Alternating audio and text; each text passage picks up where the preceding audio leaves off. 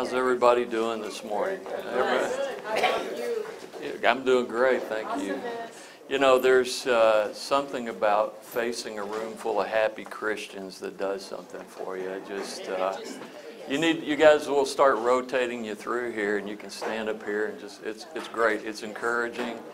It's the love of God on people's faces, and it's a blessing. Let's go ahead and get started. This morning we're going to be in Nehemiah, and once again, regardless old or new, when you open the Scripture and read, knowing that it's the Word of God, the eternal Word of God, amen, you cannot help but to be encouraged, to learn, to know that God is in charge. In charge. And so with that in mind, and as I read and study, I always feel like I'm leaving more on the table than I can possibly cover in a lifetime. And I think that's the way God intends it. So with that in mind, let's go ahead and get started. I've asked Randy Fisher to open us up. Randy?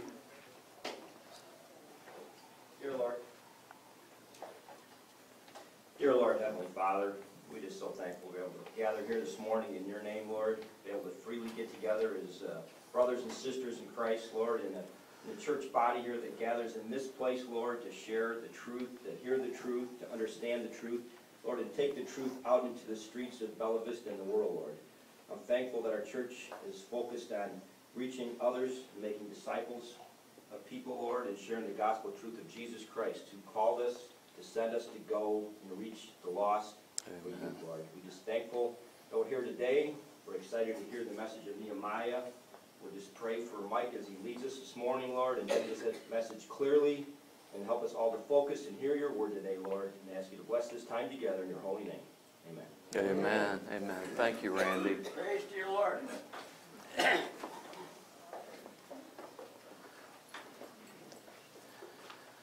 There's one question that I'm going to ask. You can say it out loud if you want, or just remind yourself. But today we're going to talk about not the need for prayer. We all know that. There's no need to go over that again. What I'm going to ask you to do today is remember back, or today, it might have been this morning, I don't know. But I want you to think back on a prayer that was maybe so short, silent maybe, or maybe it was out loud and maybe you're the only one that heard it. Maybe it was that. Maybe you didn't even think about it. It's just something that happened so quick that you had to ask God to help you in some way, and He answered that prayer just like that. I want you to think about that. And that's what we're going to talk about this morning. We're going to talk about prayers that we're talking about Nehemiah, and we're going to explore some of his prayers. Some were very formal, some very informal, long, short, silent. We're going to look at those. We're going to be talking about Nehemiah 1 through chapter 1 through chapter 6. And we're just going to touch on those. And then if we have time, I'd like to hear from you. Share with others, encourage others, that God, whether long or short, formal and informal, silent or loud, that God hears. And if you're His child, He's going to answer you. Now, the answering time, we have Bible indications in the Bible. Daniel in particular, he prayed one prayer, and it was answered nearly instantaneous by the angel Gabriel. He prayed another prayer, and it took infinitely longer than the first time. So as Christians, sometimes we think, well, God didn't answer my prayer. But if the Bible is true, and I believe that it is, He hears those prayers. The answer time may be different. It may not always, depending on what you prayed for. I'll leave that alone. Depending on what you prayed for, but He's going to answer those prayers. So just keep in mind, and that's bad form for me to ask you to think about something else while I'm talking, but that gives me a break because you may miss some of the things that I mess up. So be thinking about that, and then if we have time, I'll ask you to respond to that. Just quickly, just an overview. The book of Nehemiah was written between 445 and 432 BC. It was the last of the historical books of the Old Testament, and it's also the history of the third return to Jerusalem from Babylonian captivity. This is not I've seen it described as an autobiography. It is not. Who knows the difference between a memoir and an autobiography? Who knows the difference? There's one or two people in this room that know that. Yes, sir. An autobiography is something I've written about myself. A memoir is writing about memories that may not necessarily be mine, but Okay. around. Okay, good. Anybody else? A memoir is typically about a section or a portion of your life or an event that you record. And that's really what this is about. It's not about Nehemiah's entire life, but it's about a part of his life, okay? Me personally, I'd rather read memoirs because it seems like there's more attention to a shorter period of time and detail. That's one of my favorite things to read. I'm not a fiction reader. And so anyway, nonetheless, that's what we're dealing with this morning. So this is a first-person account. This is important. This is a first-person account of how the broken down walls and gates, of which there were 10 gates, and the walls of the city of Jerusalem were rebuilt in 52 days. That may or may not seem like a big deal. Jerusalem at the time was not heavily populated, okay? It was covered about, there's some disagreement on this, but about 135 acres, okay? The wall itself, in some places, especially the part that Nehemiah worked on, was about 16 foot wide, okay? 16 foot wide. So the more that the wall itself was about 2.5 miles around. Now some of you math nerds can do your own homework there. I'm not, so those are really rough figures. But 2.5 miles, a wall not rebuilt from the ground up, but repaired, plus the gates in 52 days. A little quick math puts that at just about, and I'm talking 16.5 foot wide, puts that at about just short of 100 yards a day of stone and rock by people who aren't professional builders, okay? So that's, in 52 days, that's a significant thing. So we're going to look and see how prayer and God work together to get this done. The main themes of the book are vision, a man with vision, prayer, leadership. Leadership is just a fancy word for people that deal with problems and solve them. So when people say they want to be in leadership, I'm going, are you kidding? What's wrong? Let me take your temperature. What's wrong with you? And it also, repentance and revival. Repentance and revival. So today we're going to look at a man named Nehemiah who was a prayer. He believed in prayer, but he was a mere man sent to accomplish the will of God through prayer and action. Okay? So then as now, nothing's changed. God has not changed. The Christian has infinitely more things over Old Testament saints. No question there. But prayer is God's mighty force to accomplish His will. Make no mistake about that. So prayer and action go hand in hand. And one of my favorite verses that I've found in reading this that I think sums it all up, and this is out of Nehemiah chapter 4, verse 9. And Nehemiah says this. He said, they had been threatened. That's the scene. And Nehemiah says, we made our prayer to God. We made our prayer. We did the important thing first. And then, because of what was going on around them, they set a watch against them, those that were threatening, day and night. So what did they do? They prayed first, and then they did what they thought they should do, set a watch or a guard against their enemy. That's a perfect example of what we're going to talk about today. So through prayer, God guides our preparation and diligent efforts. Why? To carry out His will. So again, we're going to talk the prayers of Nehemiah, which, as we mentioned earlier, some are prayer with fasting, short, long, silent, prayers of protection, prayers of judgment, prayers of blessing. Now the Christian doesn't do the judging. God does the judging. How do we know that? Jesus, He didn't accuse His enemies or anything like that. He didn't do any of that. He was going to allow the righteous judge to judge Him. That's what He was going to do. Guide Him, do everything. Vengeance was not His at that time. It was God's. Does that make sense? Okay. So let's look together at how Nehemiah used different prayers and actions. Let's go to chapter 1 of Nehemiah. We're going to read through 11, but just for a little context here. And again, Nehemiah is kind of it's nearly the last piece. Remember, Daniel was a prayer. Daniel prayed all the time. That's what he's known for, right? And then Esther, of course, she asked her own people to fast and pray. She had a something big that she had never done before her. So she asked the people to fast and pray. And then now we have Nehemiah. So just for context here,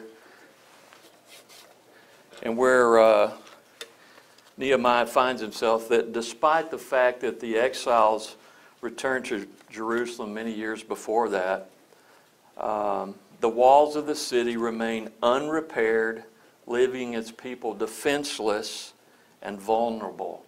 And it was shameful to the people. The very city that their ancestors were buried in, it was shameful. 10 gates burned, walls torn down. It didn't have a huge population, quite frankly. Bigger city, not that many people lived there, but they were at risk. So with that in mind, let's go ahead and start reading. There's a couple of things I'm going to ask you just to note or jot down in your Bible or on paper. On the tables there, I have some outlines. The thought here was that if you want to jot down where Daniel prayed, and then on the back there's some archaeological.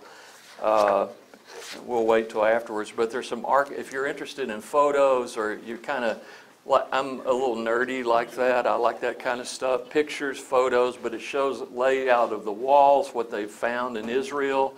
Parts of it are Nehemiah's wall that still existed.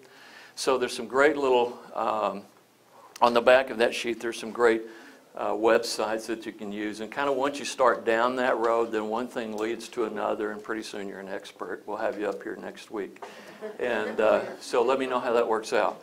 But anyway, very interesting, certainly God intends us to know that what He said is the truth, and He's telling the truth. So with that in mind, let me go ahead and read, let's see, who's got a, Randy, I tell you what, why don't you go ahead and read chapter 1, verses 1 through 4. The words of Nehemiah, son of Hakaliah. In the month of Kislev, in the 20th year, while I was in the citadel of Susa, Ananiah, one of my brothers, came from Judah with some other men, and I questioned them about the Jewish remnant that survived the exile, and also about Jerusalem. They said to me, Those who survived the exile and are back in the province are in great trouble and disgrace. The wall of Jerusalem is broken down, and its gates have been burned with fire. When I heard these things, I sat down and wept. For some days I mourned and fasted and prayed before the God of heaven. Then I said. Thank you. A couple of things to mark down. In verse 1, the month that's indicated, that's typically, we believe that to be December. Okay? That's important to remember that. December. And then I want you in verse 4, when it says that once he heard the news of the wall torn down and the gates burned, he sat down and cried. And he refused to eat for several days and spent the time in prayer in the God of heaven. December, because that's the start date. And what's happening here is that when he heard this news, Nehemiah is beginning to feel and sense the very heart of God for Jerusalem. He's been given that. God is sharing his heart with Nehemiah. How do we know that? Because Nehemiah is beginning to sense that sorrow that God, this is his city. Jerusalem is his. And it's in disrepair. And his people are in danger. And the heart of God wants to protect his children. Okay? So it's important that and again, December. So after receiving the bad news of Jerusalem's wall, seeing the very heart of God, that's how you know sometimes that no matter, once you sense that what you've been given to do, whatever that is, in the kingdom of God, you begin to sense, you can't get away from it. You think about it day and night. No matter what you're doing, you're thinking about what God's asked you to do. Okay? And so when you do that, you know that you should have that sense that no matter what you've been asked to do, that he's going to empower you. And as you pray, you're praying really what he wants you to pray. You're praying his will. And what's he going to do? The Bible says that he's going to give you the desires of your heart. What do you think the desires of your heart on a mission for God are going to be? His desires. So that's how you know that if that part is right, that he's going to answer those prayers. Does that make sense? Okay. So let's go ahead and read the prayer that Daniel prayed. Randy, I'm going to wear you out a little bit this morning. I said just the opening prayer, but I had more in mind. I didn't want to overload you right up front. So let's start. So here's Nehemiah, verse 4. He said, I refused to eat for several days, and I spent the time in prayer to the God of heaven. Randy, if you'd read all the way through there, verse 5, all the way to the end. Just the end of the prayer. Yes. O Lord, God of heaven, the great and awesome God, who keeps his covenant of love with those who love him and obey his commands, let your ear be attentive and your eyes open to hear the prayer your servant is praying before you day and night for your servants, the people of Israel. I confess the sins with Israel, we Israelites, including myself and my father's house, have committed against you. We have acted very wickedly toward you. We have not obeyed the commands, decrees, and laws you have gave your servant Moses. Remember the instruction you gave your servant Moses, saying, if you are unfaithful, I will scatter you among the nations. But if you return to me and obey my commands, and even if your exiled people are at the farthest horizon, I will gather them from there and bring them to the place I have chosen as a dwelling for my name. They are your servants and your people, whom you redeem by your great strength and your mighty hand. O Lord, let your ear be attentive to the prayer of this your servant and to the prayer of your servants, who delight in the revering your name. Give your servant success today by granting him favor in the presence of this man. I was a cupbearer to the king. I tell you what, let's go ahead and, I tell you what, thank you, I'll go from there. And then the very first part of chapter 2 says, one day in April, 4 months later. So I want you to, in chapter 1, verse 1, mark December. Chapter 2, the month of April, 4 months later. Nehemiah prayed the prayer in December, we believe, and it was answered in April. Okay? So what happened? So the occasion was that after receiving bad news about the walls of Jerusalem, we see the very heart of God at work in Nehemiah's life. He recognized God's holiness, and he asked for a hearing. He was really praying for the nation of Israel, the people. So with that in mind, he confessed not only his sin, but their sin. And he asked for specific help in approaching the king. Okay?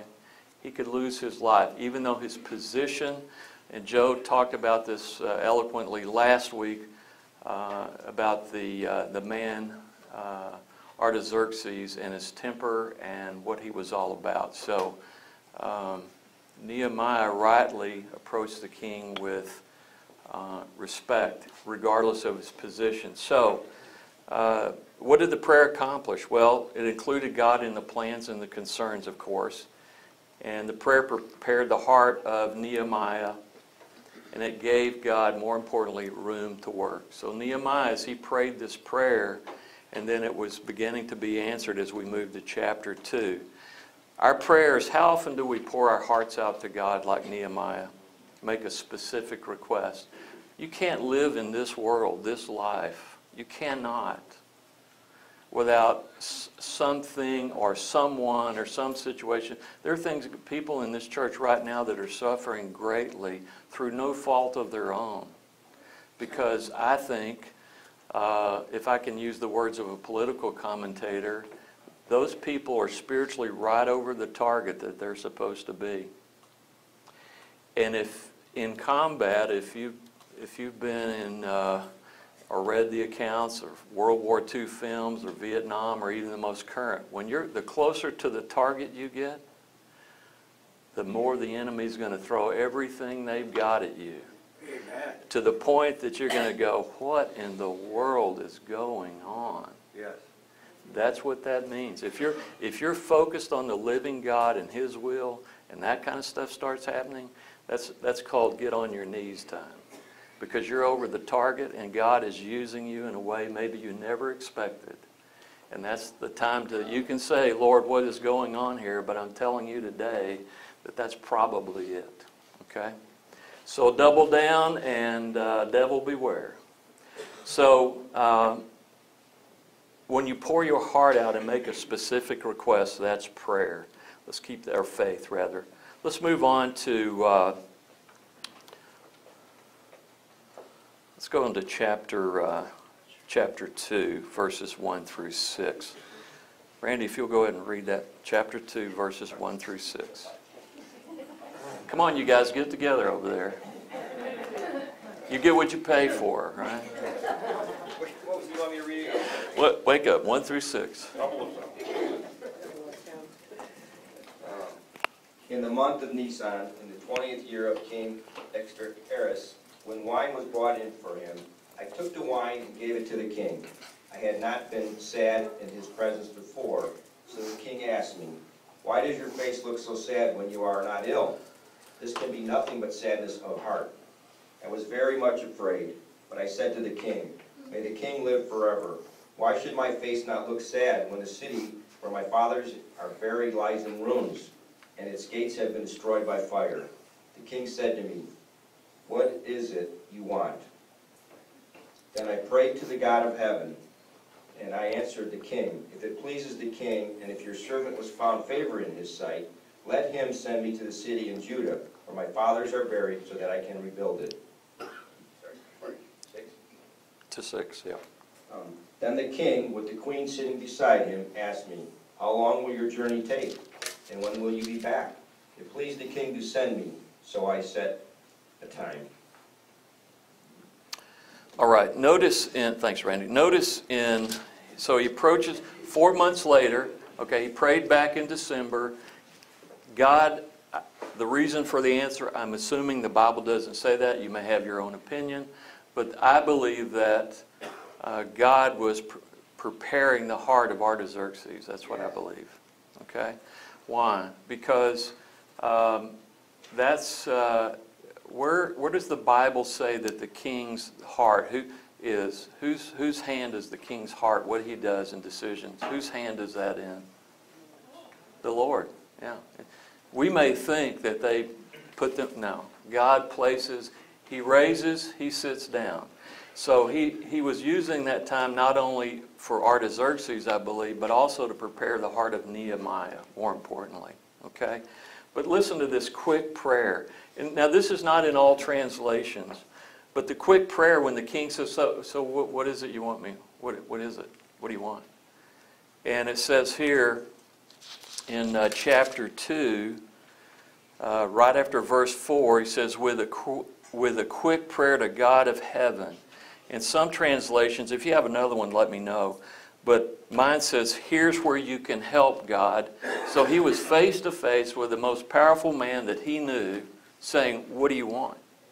And in that split second, Nehemiah knew his heart had been prepared. He knew exactly what he needed. But just in case, he says, he cries out and he says, here's where you can help God. And in that split second, what does it take to say that? A couple of seconds? But I guarantee you that God had prepared his heart, and that heart of faith. There was as much faith in that prayer. He didn't know that day was coming. Nehemiah didn't know that. He didn't know that's what the king was going to say that day.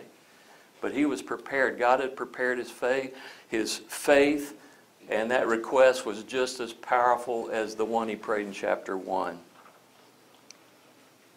So, conversation with the king, the quick prayer, and it accomplished, it put the expected results in God's hands. So our prayers, giving God credit beforehand, okay? And then it keeps us from taking more credit than we should. And I think we would all admit, at least to ourselves, that our flesh loves to take credit, especially after God's done the heavy lifting. Before that, we're on our knees, oh, please, God, help me. We're helpless. But once it's accomplished and noticed, flesh's tendency to go, boy, I tell you, I did great on that. Well, that's a dangerous position to be in. Let's move on. Let's go to chapter 2, verses 7 through 10. Verses 7 through 10. And this is where we get the intro to some of the antagonists. Just a quick note here. The journey from Shushan to Jerusalem was about 1,000 miles. It wasn't a direct journey, so about 1,000 miles. I use this as a timeline to confirm, but just for this class. It took about 3 months from Shushan, the Fertile Crescent was the direction, to Jerusalem. So if the prayer was answered in April, 3 months from Shushan to Jerusalem, that puts us sometime in August. Does that sound right? The wall was finished in September, okay? So somewhere July, August is when he got to Jerusalem, okay? So he had plenty of time to prepare himself. He knew what was ahead of him. But God was using that time to prepare him, to strengthen him, to encourage him, to be thinking about what he was going to need to accomplish.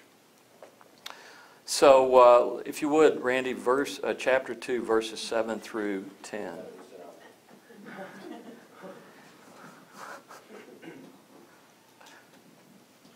I also said to him, if it pleases the king, may I have letters to the governors of Trans-Euphrates, so that they will provide me safe conduit until I arrive in Judah. And may I have a letter to Esep, keeper of the king's forest, so he will give me timber to make beams for the gates of the citadel, by the temple and for the city wall, and for the residence I will occupy. And because the gracious hand of my God was upon me, the king granted my request. So I went to the governors of the Trans-Euphrates and gave them the king's letters. The king had also sent army officers and cavalry with me.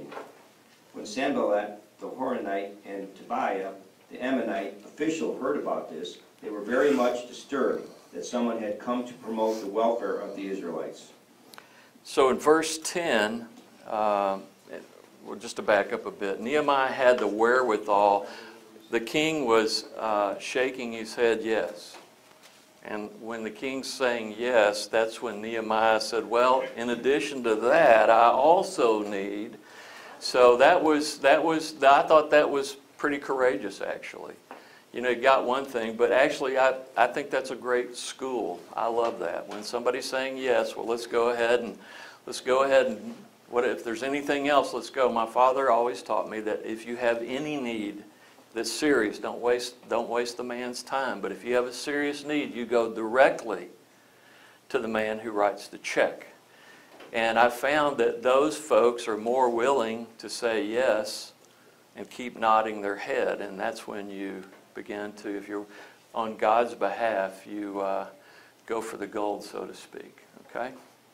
Because they are there whether they know it or not. If they're opposed to God's mission in this world, whether they know it or not, they really work for Him. Okay? So when you're talking to someone who may not be a believer, don't be afraid to remember that you're a child of the King. Okay? So once you get that mindset, then you're a little more likely to be bold when it counts. Okay? So, with that in mind, this is where in verse 10, this is the introduction of the antagonist in this story. Okay? These are the guys right here, Sanballat and Tobiah. And they were very angry, it says, that anyone was interested in helping Israel. Same today for the Christian. So let's go to chapter 4, verse 1 through 5. Chapter 4, 1 through 5. Randy? Thank you. When Sanballat heard that we were rebuilding the wall, he became angry and was greatly incensed. He ridiculed the Jews. In the presence of his associates and the army of Samaria, he said, "What are those feeble Jews doing? Will they restore their wall? Will they offer sacrifices? Will they finish in a day? Can they bring the stones back to life from those heaps of rubble, burned as they are?" Tobiah, the Ammonite, who was at his side, said, What they are building, if even a fox climbed up on it, he would break down their walls of stone. Hear us, O our God, for we are despised. Turn their insults back on their own heads. Give them over as plunder in the land of captivity. Do not cover up their guilt or blot out their sins from your sight, for they have thrown insults in the face of the builders. Okay. Let me do the last part first. It says, he says here in this version, he says, when he's praying, he said, they, his enemies, have despised you in despising us. Okay? So when you're doing the Lord's work, whatever that may be, and you run into opposition, it's not about you. It's about God. You just happen to be standing there. You're going to get the brunt of everything, but it's not about you. The fight is not with you. You get to participate, but it's about the enemy of your soul, the enemy of God, and you just happen to be there. And thank God you get to participate. Chuck? Israel has always had enemies watching what they're doing. And so do Christians, Chuck. Always. Always. And it's going to be that way until the Lord comes back. And then, when He comes back to the earth and establishes His kingdom, it's going to be a different day. So anyway, he's to back up into the prayer. This is something that as Christians, I believe the Lord proved that we don't need to be doing. Which is, he says, do not, in verse 5, do not ignore their sin, do not blot it out. And so basically saying, sick them, God, let's go ahead and rip these guys up right now. The Lord teaches us to pray for our enemies, okay? That may be one of the more difficult things in this life, especially if they've smacked you pretty good or affected your family in some way. The flesh's immediate response is, we're going to get even with these guys. But that is not what the Lord would have us do. It's to pray and that He might be glorified. And we're to not imitate, but to be empowered by Jesus to do what He did. Let's move on to, so the enemies were taunting and ridiculing what they were doing. And I guess the part I admire the most about Nehemiah is he expressed his anger to God. Okay? If you don't watch out, we express it out loud to the person that's given us aggravation. But he expressed his anger to God, and he didn't take matters into his own hands. That may be, yes? I didn't want to interrupt. No. I was just thinking, the battle is the Lord's, is what Nehemiah Beautiful. said. And That's He right. said, I will not fear what man can do to me. That's perfect. Thanks, Barb. So our prayers, we tend to do the opposite. We take matters into our own hands. We don't tell God. We tell after the fact sometimes. So this is one of those things when I read that, I'm talking to myself as much as anyone else. And then the devil usually reminds me of the time that I didn't do what I was supposed to do. But nonetheless, let's go on to, let's see. Let's go to 4, 6 through 9. Let's move ahead just a little bit. Let's go to chapter 5. Randy, chapter 5, 14 through 19. Moreover, from the 20th year of King Xerxes, when I was appointed to be their governor in the land of Judah, until his 32nd year, 12 years, neither I nor my brothers ate the food allotted to the governor. But the earlier governors, those preceding me, placed a heavy burden on the people and took 40 shekels of silver from them in addition to food and wine. Their assistants also lorded it over the people. But out of the reverence for God, I did not act like that. Instead, I devoted myself to the work on this wall. All my men were assembled there for the work. We did not acquire any land. Furthermore, 150 Jews and officials ate at my table, as well as those who came to us from the surrounding nations. Each day, 1 ox, 6 choice sheep, and some poultry were prepared for me. And every 10 days, an abundant supply of wine of all kinds. In spite of all this, I never demanded the food allotted to the governor, because the demands were heavy on these people. Remember me with favor, O my God, for all I have done for these people. All right. Just in back up to 16, I thought this was interesting. It said that with all the things going on in verse 16, this translation says, I stayed at work on the wall and refused to speculate in land. He could have enriched himself. I mean, he was in a position to do it, and they were looking to him for leadership, so he could have done that easily. But he didn't do it. That was a perfect example, I think, of leadership. He's showing what he wants them to do. I provide all these things, I feed these people and I do this, but I get out and I work just like everybody else. That, to me, that is leadership. You show people what you want them to imitate or do. That's why it's important to always, before you follow anyone on this planet, watch what they do. Does what they say match what they want you to do? If not, either have a conversation or look at somebody else, okay? That's a key. A lot of talk, not a lot of walk, okay? And remember, different folks are gifted in different ways, so take that into account, but generally that's the case. Let's move on to chapter 6, verse 9. Chapter 6, verse 9.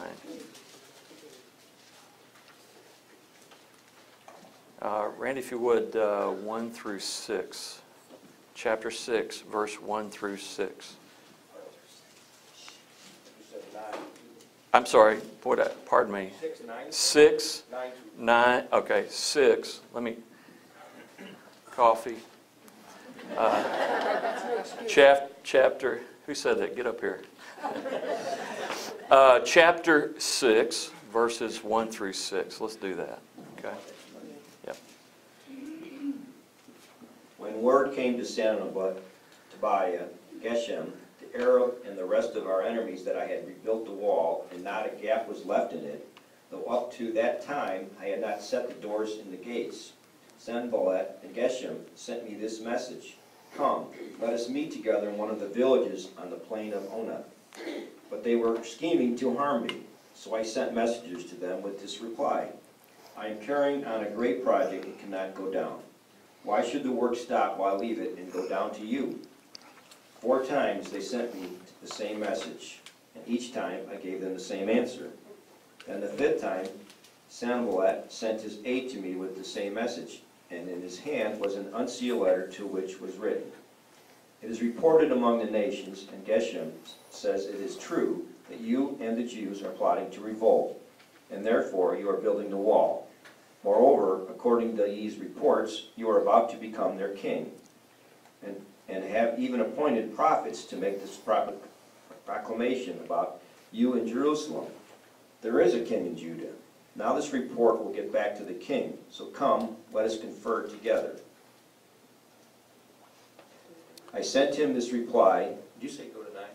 Yes, let's go ahead. I didn't say it, but let's go ahead and do it. I sent him this reply. "Nothing like what you are saying is happening. You are just making it up out of your head. They were all trying to frighten us, thinking their hands will get too weak for the work and it will not be completed. But I prayed, now strengthen my hands." Okay. So what's happening here is they were going to they had done everything they could think of. Now they're going to assassinate him. That's what they're going to do. We've had enough. We've been as nice as we can be. And but this guy's he's getting too close to finishing what he started, and if we take him out, everybody else is going to scatter. Remember what the scripture said about Jesus: the shepherd was struck and the flock scattered. It's the same thing. That's why it's important. That's why it's important to make disciples. Why? Because if you make disciples that make disciples that make disciples, you're not dependent on one person. If Nehemiah, and I have to believe that he did, but the scripture doesn't say that specifically. But another thing about leadership, and that's what this book is about as well, is that you make disciples so it doesn't depend. Jesus, the God-man, did what? He made disciples. Why? So they could continue the work after he was no longer here in the flesh. He sent his spirit back. That's why it's important to multiply. That's what discipleship is. It's multiplication to get people to do what you're doing so that it doesn't rest on one person. Okay? In this particular case, Nehemiah knew that that's what these guys were up to. That's called discernment. That's a spiritual gift certainly for the New Testament believer. But it's discernment. It's smart to know what your enemies are doing and what they're thinking. God will give the Christian that discernment. You'll just know it. If somebody's not right, God will tell you that. They're saying something that doesn't pass the smell test. And you'll just sense it. Somebody will say, "How do you know that?" Well, I just know it. So that's kind of what. So what did he tell them? What did he say? "Leave me alone. You're lying. Get out of here. I know I'm not going to do what you want. My mission is this. I'm not going to be sidetracked by this stuff. You've already proven who you are and what you're about. I'm going to stay on mission. I'm going to continue to pray." And that's exactly what he did. His prayer was, "Oh Lord God, please strengthen me." Now this guy's up here working and sweating. It's hot in Jerusalem. So he's not only has the work, the responsibilities. We're going to get into a few more of those here in a minute. He has all that responsibility, plus the protection of the people, plus the enemies. Nehemiah is right over the target. He's doing exactly what he's supposed to be doing. How do we know that? Because he has opposition on every side. Plus they're trying to knock him off. Okay? This is one tough guy. Why? Because he knows why he's there. Once you have that, there's nothing that can stop you if you believe God is for you and not against you. Okay? So so the prayer accomplished this. It showed reliance on God for stability. So the question is, how often do you ask for help when under pressure? Well, I'm a big sissy, and if it even looks like it's going to be tough, I'm going to go, "Jesus, help me now." That's probably the longest prayer I pray when I don't have time. One time I remember just saying, I barely squeaked out the words, "help." And just like that, boom, it happened. It was life or death, literally. Life or death. I don't even remember getting to the P on the help. It was hell, and God answered the prayer. Okay? And if we pay attention, I think we may find more of those in our life than we realize. Let's move on to, let's see, verses 10 through 14. If you didn't, go ahead and 10 through 14. One day I went to the house of Shemaiah, son of Deliah, the son of Mehetabel, who was shut in his home. He said, "Let us meet in the house of God inside the temple, and let us close the temple doors, because men are coming to kill you. By night they are coming to kill you." But I said, "Should a man like me run away? Or should one like me go into the temples to save his life? I will not go. I realize that God has not sent him, but that he had prophesied against me, because Tobiah and Sanballat had hired him. He had been hired to intimidate me so that I would commit a sin by doing this, and then they would give me a bad name to discredit me. Remember Tobiah and Sanballat, oh my God, because of what they have done. Remember also the prophetess Noadiah and the rest of the prophets who have been trying to intimidate me." Okay, so here he's asking God to remember his enemies who are trying to put fear in him. Fear, the opposite of faith. Fear will stop you every time if you allow it. And the Bible says what's not faith is what? Fear. And another way of saying that, if it's not faith, it's sin, because you're not believing what God is saying. Okay?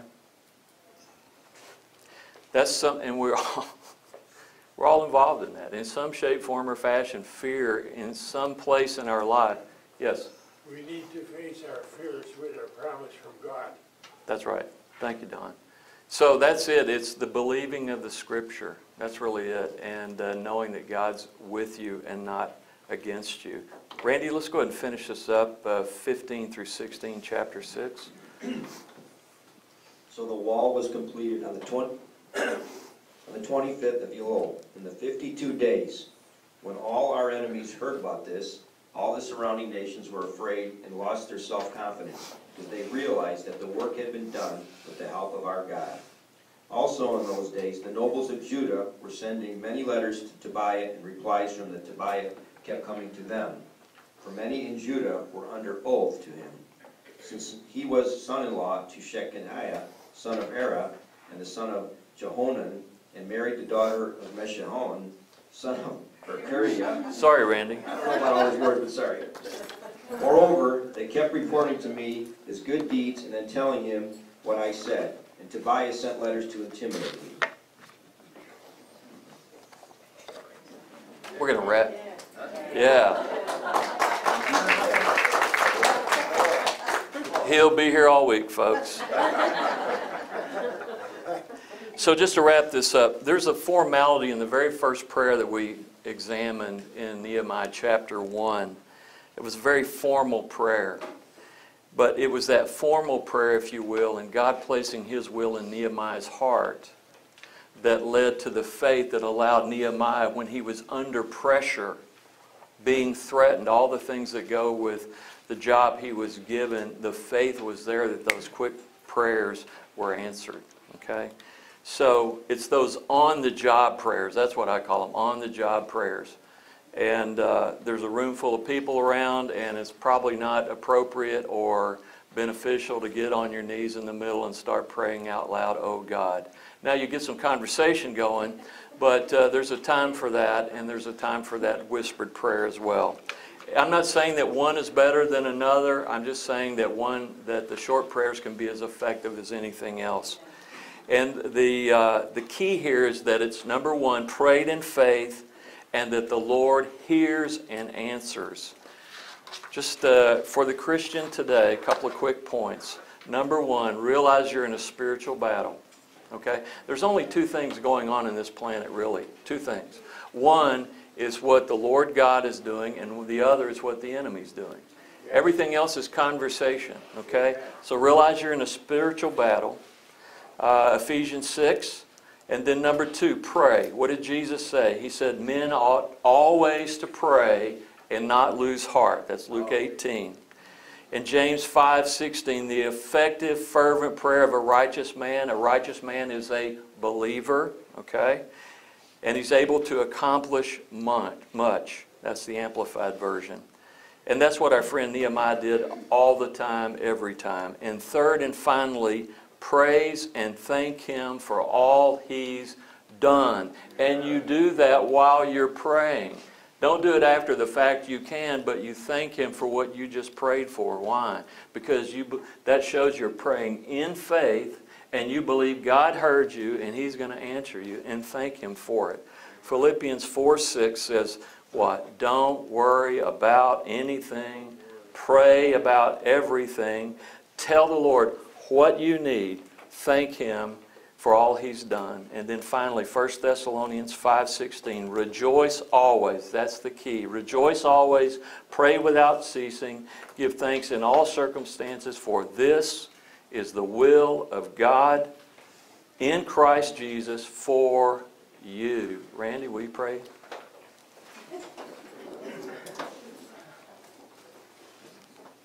Dear Lord, Heavenly Father, we just thank You for this message, Lord. And just pray, Lord, for Your blessings. Give thanks for all Your blessings today, Lord. As You brought this message, Lord, as it works its way into our hearts and minds, and we realize the blessings we do have from You every day, Lord. And when You call us, Lord, to go and do things, Lord, that we do get on our knees and pray about those, Lord, and we give thanks to You for what You called us to do and how You'll make us handle these situations, Lord. But we give You all thanks and praise for Your blessings each and every day, Lord. And thankfully, Your continual teaching, Lord, and Your work in each one of our lives, Lord. As You use each one of us as we're called to use for the kingdom, Lord, to do whatever it may be, Lord, that we will humble ourselves before You, Lord, and be thankful for the blessings on the way. We thank You for Mike's teaching today, the blessings that He brought, His words through the Bible, Lord, that come to us and to our ears and our heart, Lord, that we use them and know that You are around us at all times and all places, Lord, and count on You for all things. We give all things to You in Your holy name. Amen. Just quickly, all those prayers that I ask you to remember, those short prayers, well, we don't have time for those. But you need to thank God and remember what those can do, and remind yourself of what He's done in the past, because what He's done in the past, He'll do in the future as well. God bless. Amen. You bet.